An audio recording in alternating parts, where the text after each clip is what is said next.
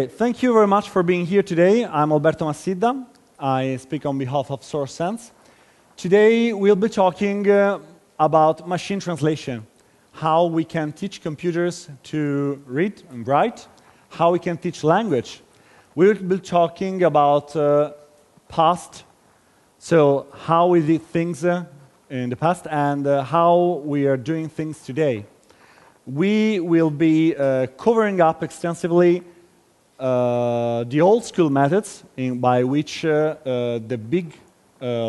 like of Google delivered their first industry-ready machine translation, and how then things changed.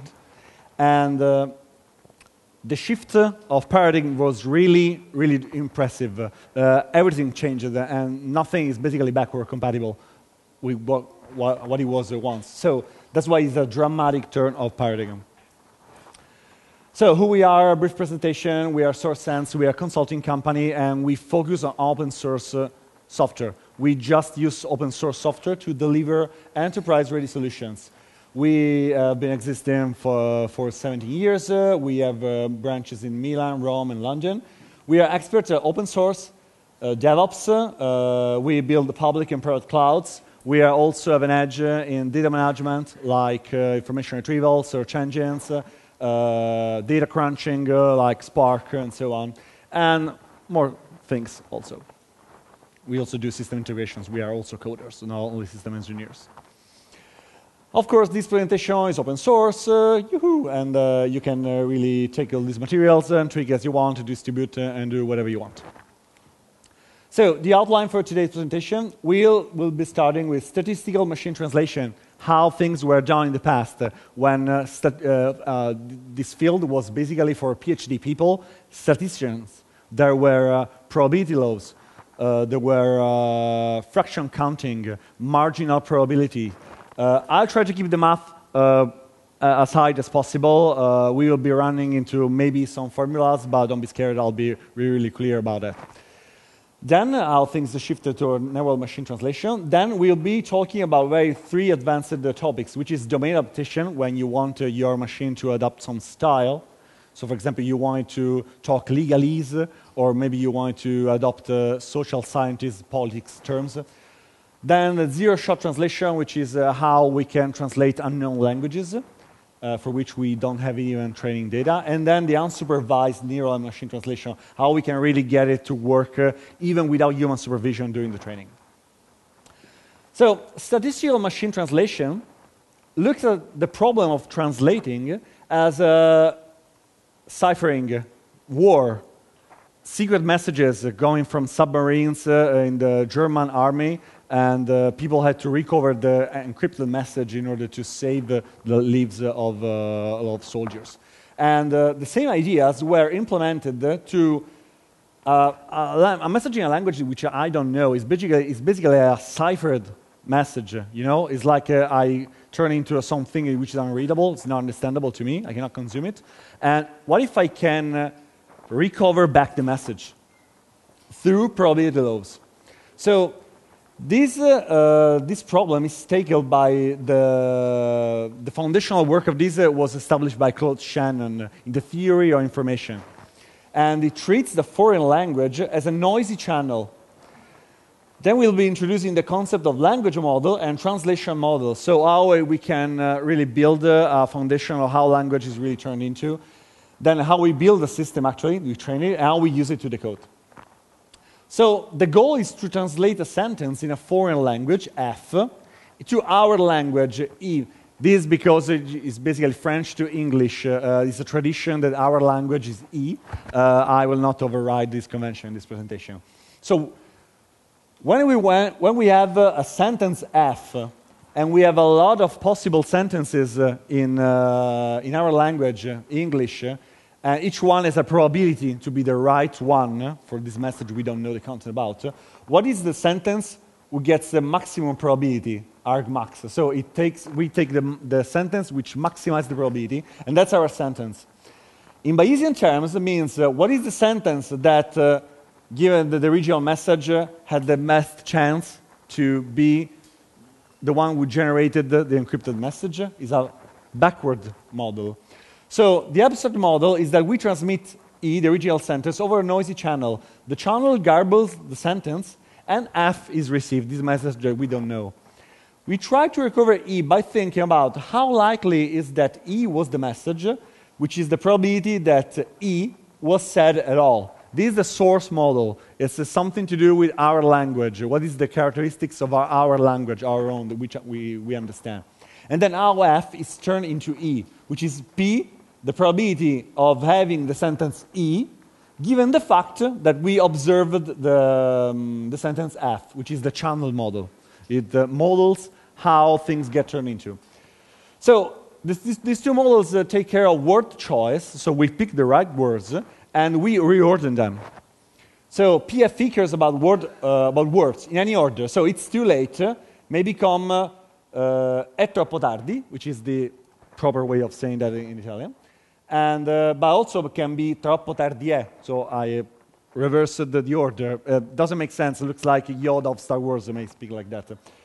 But then we go also, it's too late, which I wrongly can be translated like è troppa birra, it's too much beer. The words are wrong. So this model discriminates the word choice.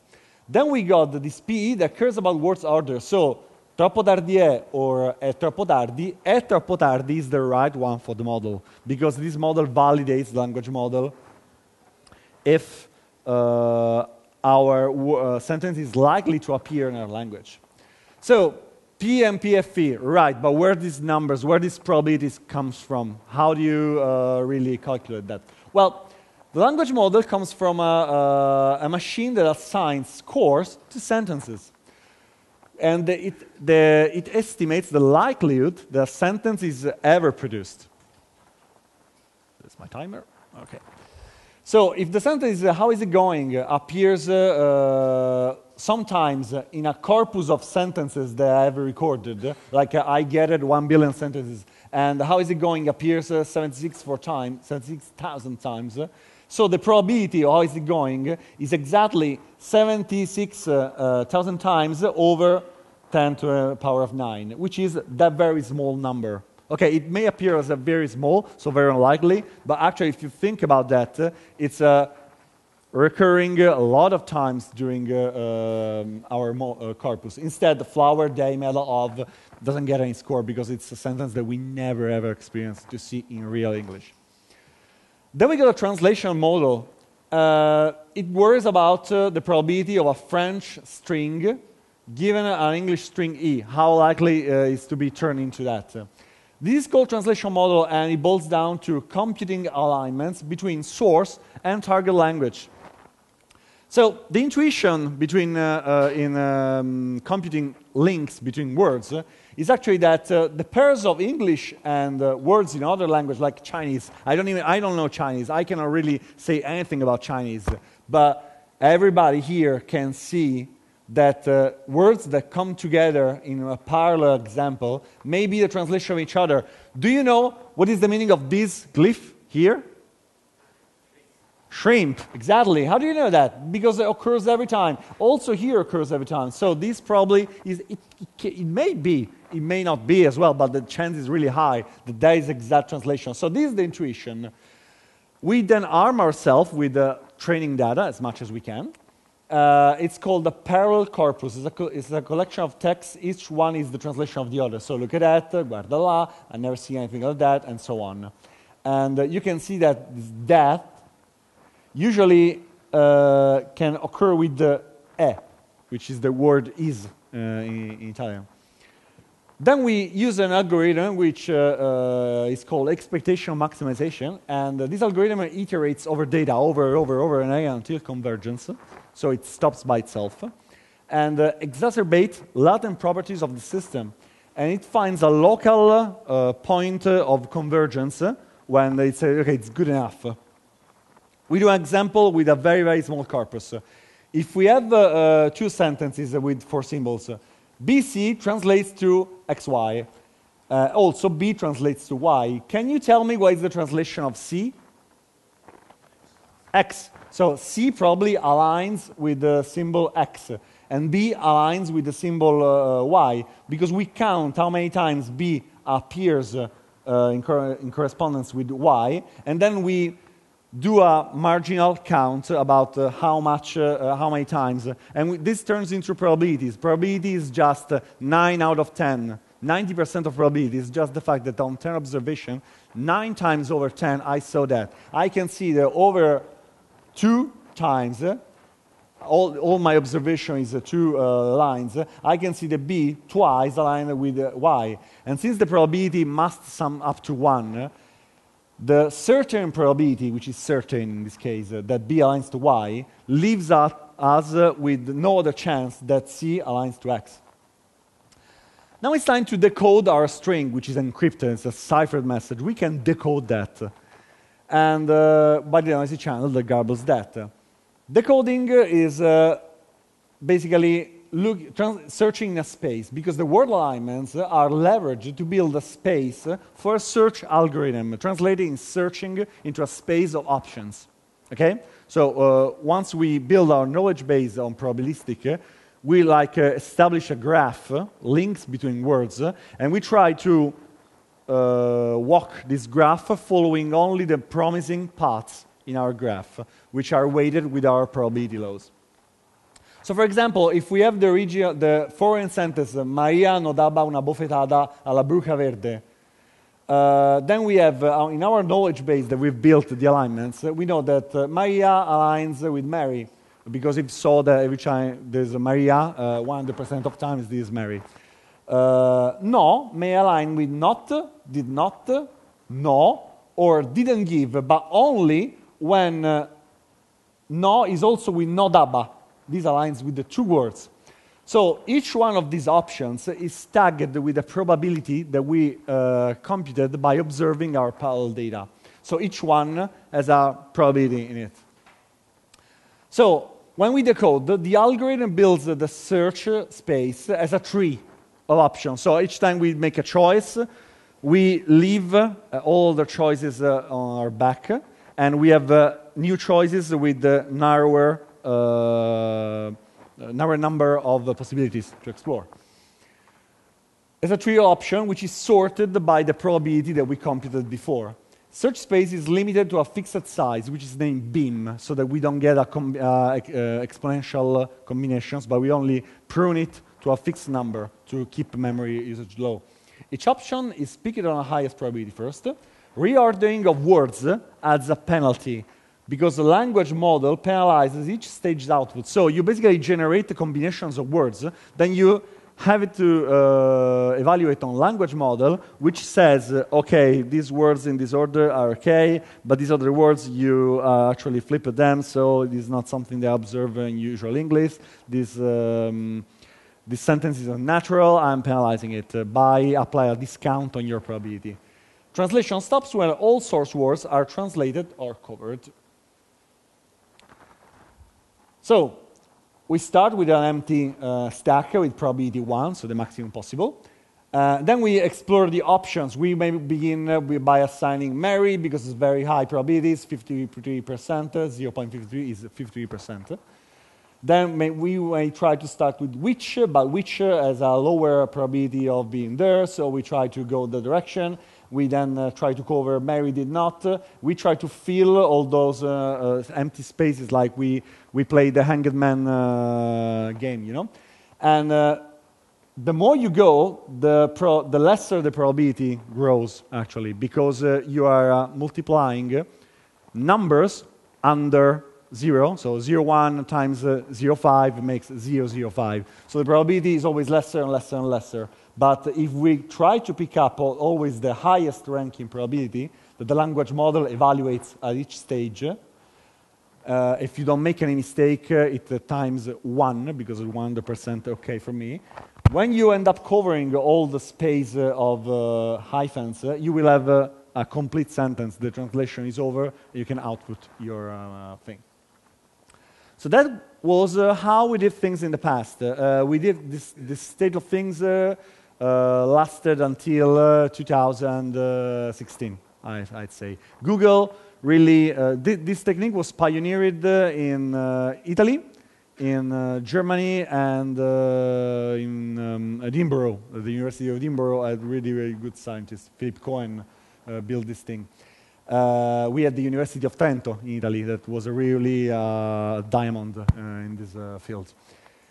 But then things change. Then we know what happened. More power, lots of it available. This model is actually very promising, so let's try to experiment with this one. And we got the neural machine translation, which really started kicking in 2016 on.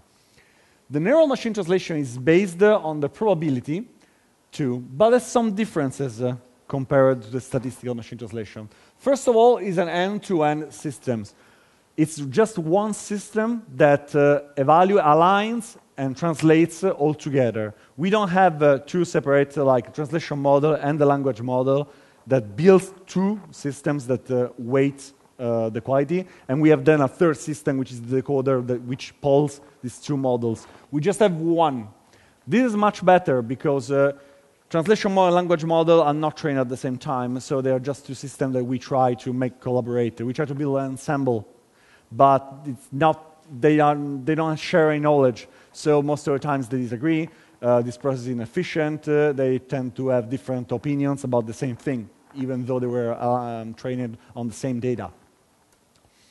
Instead, here we have just one system who holds all the knowledge, global, and it's much more efficient. And second, more important, the Markovian assumption instead of naive Bayesian. The theorem of Bayes established that a probability can be of a system of an event occurring can be factored in the single components, because we know that the probability of raining is depends on how much sun, how many clouds, the humidity, the period of the year. Many factors together concur to is it going to rain tomorrow or not.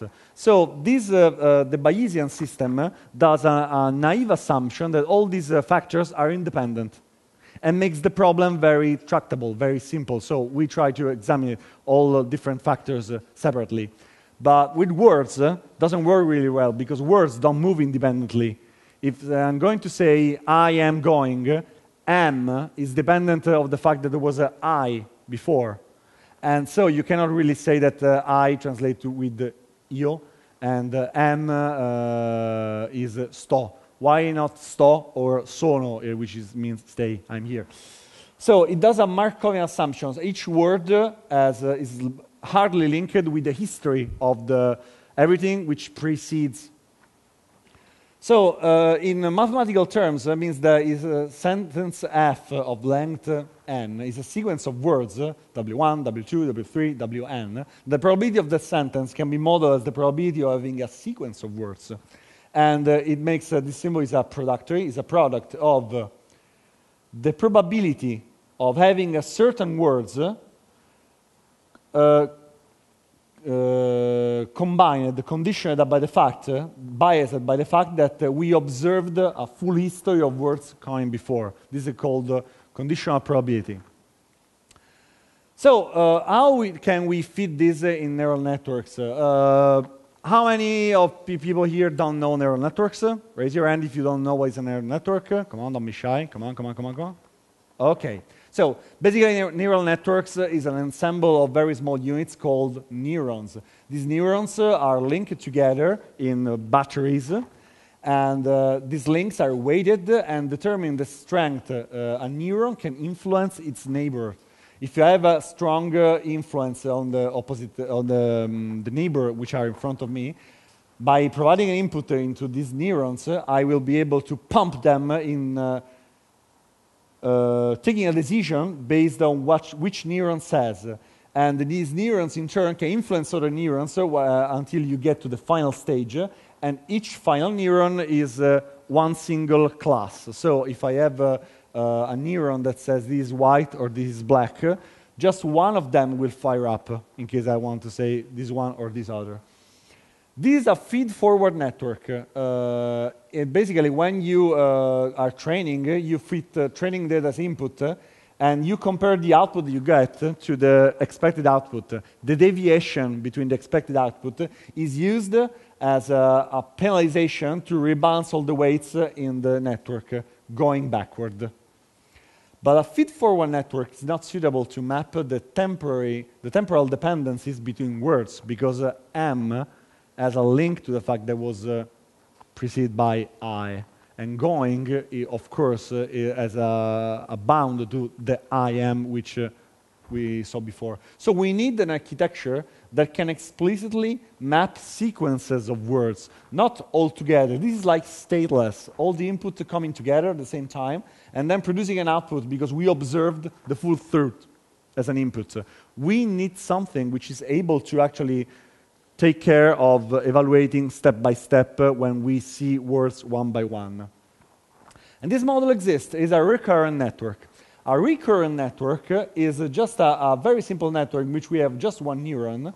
We feed the input one piece at a time, and the network influences itself step by step. But since this way of depicting it is really, really hard to figure out in mind, we prefer to unroll the network times the number of steps that we have. So if we have 10 words, we unroll it 10 times. Each time we feed the network at each time step one different input. So the first will be I, the second will be am, the third one will be going. And each time, at each step, you are not only influenced by the word you are seeing, but also from the history which is as being injected to you at each time step. Please note that the weight we have in all the different time steps is always the same. It's always the same neuron that we copy, and we have it be influenced by all the time steps. This is very good to model, to build a language model, because if we can map the relationship between words, we can then use it to estimate what will be the most probable word that will be generated, given the fact that we saw this history. So we start with an empty state, and starting with an empty token, what is the most probable word that's going to be produced, given the fact that I'm the beginning of the sentence? And it's going to produce a word, W1, which may be and. So this language model thinks that if you are at the beginning of the sentence, you're going to see all the sentences beginning with and. So given the fact that I just begun my sentence, that I saw and, which is right here. I have the laser pointer? Oh, yes. Very sweet. So given the fact that I have seen the beginning of the sentence and I have and, what is the highest probability ranking word that will be produced? The word the, W2, that in this case is here. So given the fact that I saw the and beginning, and how do you map the history? This because this connection. So all of these things are going to influence each step. So if I have how is it going, and I have to estimate how likely is it to be, if I put a special token, which is the end of the sentence, and I put a sentence that I've generated into my neural language model, I can, if I get to see the end token, that validates the fact that sentence is complete and well-formed. Instead, if I see some other word, or my language model try to predict a word which has nothing to do with the sentence I'm trying to fit it means that my sentence is not really that good. So this is a way we build a probability model over just one language that we take as a source. Going to our translation model, the narrow translation model, we rely on an architecture which is called encoder-decoder. The encoder-decoder is an ensemble of two different neural networks that collaborate together, one transforming an input sentence into an intermediate space of knowledge which only the neural network understands, and then this intermediate space is passed as an input to the second network, which uses that knowledge to build the final representation we are seeking. So with a sentence F given made by these tokens, and a sentence E, which is our label, that's why we use the Y, we are looking for the sentence E, which maximizes the probability of having a sentence E output, given the fact that we saw the sentence F in a language we don't know. So we want to have the highest probability scoring bag of tokens, sequence of words, not a bag, it's a sequence actually, because the order matters, given the fact that we observed a foreign sentence. This means that at a certain stage, we will be computing the probability of having these next words outputted, given the fact that we have seen this history of words in the target language of outputs, given the fact also that we started with a foreign sentence. This maps everything as a one single sequence in which any certain point of the computation, the next target word in our language that we are outputting has been influenced by the history of the output, but also the history of the input. That's okay, it works, but it's very cumbersome because it means that we have to build just one single recurrent network, which is very complex and very long. Instead, why don't we exploit the fact that we are actually dealing with two different languages that have really no ties, because two different languages don't share vocabulary. They have two different vocabularies. Sorry? Okay. And we separate them in two separate recurrent networks. So we first build with a model based on the input sentence, and we build a vector h. This vector is a summary vector of the source. It represents, in a vectorial form, so a sequence of floating point numbers, how my network judges this sentence. Then we try to output a sequence of words in my language, given the history of what I have put so far. Of course, if I am step number 1, this history will be empty. But more important, given the fact that I observed this state. So when we have a trained network, if we have a network to be trained, I start with random weights, and then I influence my network with the input sentences. And I have this state. Then I'm starting to influence the output network, given the state, the intermediate state. This is how an encoder-decoder network, which is a sequence-to-sequence network, works. So we start, sorry for it's censoring basically my thing. It was the waiter took the place. That was the hidden thing. I curse you, macOS. Which is influencing my network one step at a time. And when it gets to the end, this summary vector, which has witnessed all the tokens, is passed to the G network. The G network starts outputting its first token, given the fact that it has seen all of these things that summarizes all this knowledge, and starts il, which is the. So, and then passes the state, given the fact that I've seen il, and given the fact that I come from here, from this state, which is linked here and pass it here, what am I supposed to generate? Come here, which is the waiter, and then on and on and on and on until you output the last words, and then the network refuses to go further. It just outputs and over. I'm done. Hey, please don't cycle anymore. And that's basically how a narrow machine translation works. And this model was invented in 2014. So all of this is really, really near in time. The problem is with the summary vector is that it constitutes an information bottleneck. Fixed SI representation degrades as sentence length increases. This is because the alignment learning operates on many-to-many logic. When we learn, we get the difference between the output and of our network and expected output. We compute a loss, and we propagate that in a backward fashion. The difference is called the gradient that flows backward. The problem is that, what if, for example, I got wrong only this E? Then my output would be different. All the network will be punished just for this one. So I will change the weight also for these bounds. Even the tuk was correctly aligned with prese, and waiter was correctly aligned with cameriere. Just for this error, I will punish the full network. This is not fair. It's really inefficient, actually. So it would be much better if only this one was punished for generating this one. How we can do that? We can put some gates, like in water management, the dams. We put some dams that gate the gradient flow backward through a context vector, which is like a mask of windows that open and close. And it basically constitutes a weighted average of the source states. This is called soft search, also it's called attention model.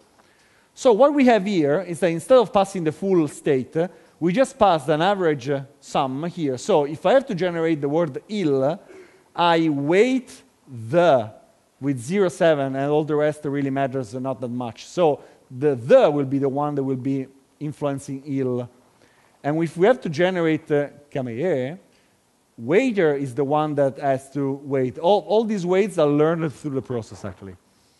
And so on, and on, and on. And all single words. So if this one gets wrong, when the gradient flows back, it changes all the weights in order to improve the performance of my network. This one will be punished most for saying a stupid thing. This one will get punished, but only proportional to this weight. So the punishment is diminished, and the alignment that correctly predicted these things will actually be kept because it was good. That's okay. Now you know basically everything that needs to be known on the base level to build a narrow machine translation. What can we do in these final minutes that we've been left? For example, sometimes we want our network to assume a particular style, but we don't have enough. So, for example, I want my network to translate a document using legalese lingo. Have you ever read a contract, one written by notaries, like terms of service? I'm sure you all did. And it's unreadable, but it's actually written in a very specific language. I want to translate legalese documents. You say, well, why don't you just get 100,000 document, you train a machine translation that speaks legalese? I don't have that much data. I have a lot of data instead to train it on common language. So a strategy can be to adapt an array-trained network. First, I train a full network with general data to obtain a general model which is able to translate about everything. Then we train the last layers on new data. So we give the legalese data over the network, but then I keep all these weights fixed. And so all these can change, actually. So these last layers are trained on very few data compared to the bigger training set. And this is the one that changes. The effect is that I transfer most of my learning that occur here. It's inherited here as a starting point, and then is fine-tuned with my trained data, which is much less. This is exploited by one single framework, which is called Modern MT, and I take pride in having been one of the teams that built the first prototype. It's an Italian invention, and we did this in Rome at the P campus. It was and it's all free, open source. You go to Modern MT and you on GitHub and you download the thing and can start translating. Can we do better than this? Of course, those genius folks of Google built a thing which is capable of zero-shot translation. What does it mean? What if we can translate from French to German because we have a lot of examples? We can translate from English to Italian because we have a lot of examples. What if we don't have any training examples, any aligned parallel corpus for English to German? In the past, what we did was to avoid building for 9 language pair 72 models, the combinatorial explosion. We trained 8 models, and then we used English as a pivot language. So, for example, I want to translate from German to Spanish, but I don't have enough data, but I have always a lot of data from and to English. So I trained 2 models, German to English, and then the output is sent to another translator, English to Spanish. You can imagine the results.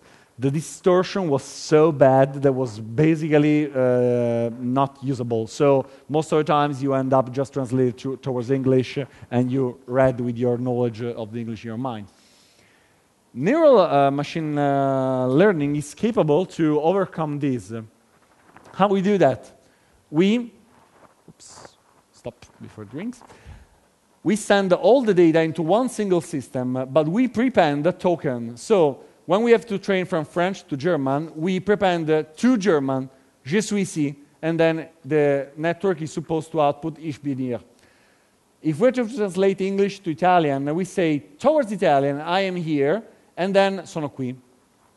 When we want to send English to German, we say 2D, I am here. And you know what? The single system will output Ich bin hier. What is the magic? The magic is that we sent so many times 2D output German, 2D output German, then when the network sees a 2D, it prepares itself to output a German sentence. It's like a Pavlovian association. When it sees this, it already knows that it has to activate neurons which relates to German language. It's really fascinating because it really resembles the brain. When you have to switch your brain in forming a sentence already in English, when you have to think in English. And as a side effect, we build an internal shared knowledge representation among between the languages. And this enables to translate between unseen language pairs. So we saw English language, we saw German language, and we can really translate even though we have no parallel data between English to German. That's a very, very big feat. Can we do even better than this? Yes, we can. What if I told you you can train a machine translation without parallel data? Without parallel data. Can we do this? Yes, we can. This is the last frontier, the final frontier. And this was a paper which I saw this autumn, the autumn of 2017. So what we do, we use just two monolingual corpora. So I take Wikipedia in Italian, Wikipedia in English, unrelated articles. I don't need to have a bond between articles. Each corpus builds a latent semantic space. So I build a network that from source sentences is capable to build a latent space in which we have a very compression representation of this sentence. And I can go back to the same or something really similar words. I can generate a noisy representation and then denoise it. This is called an autoencoder.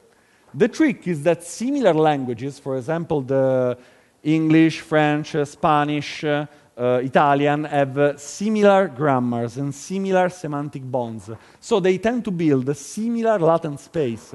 And I can map a latent space to another, using an encoder to bring myself into the intermediate space, and using the decoder of the target language to get out of this space and getting out in a different language. So translation now is a geometrical mapping between affine latent semantic spaces. So it's an isomorphism between two spaces which share the same characteristics but have the different objects. And this is it for today. I leave with some links. You can get the slides. It will be published on the website, of course. This stuff that pertains to Google stuff. Also, Amazon built a sequence-to-sequence framework, which is based on MXNet, which is the TensorFlow of Amazon. And this website, which gathers all the material for the very old school stuff, was very fascinating. One last thing, we are hiring at SourceSense, not only DevOps, but I left that because the job was great, but also we hire coders and data scientists. That's it. Thanks for your attention.